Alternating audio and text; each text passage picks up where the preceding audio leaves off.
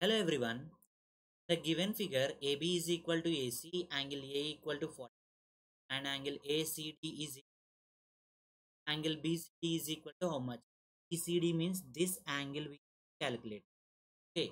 Now first of all in triangle ABC is the given value AB is equal to AC. When AB is equal to AC then opposite angles are equal. So angle B. This total angle this total angle. Okay, let's take it as X. Okay, this will be X and this will be X. Right. So by using angle sum property, angle A plus angle plus angle to 180 degree. Angle A is given how much? 40 plus X is 180. X is equal to 180 minus 40 plus 138 degree. 180 minus 40 138.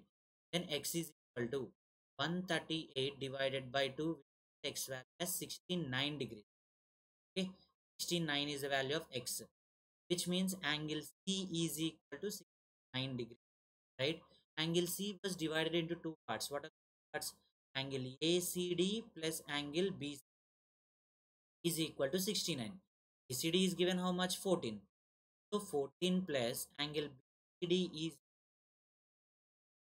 therefore angle BCD to 69 degree, 14 degree. I will get 55 degrees. So option A is the right answer. Thank you.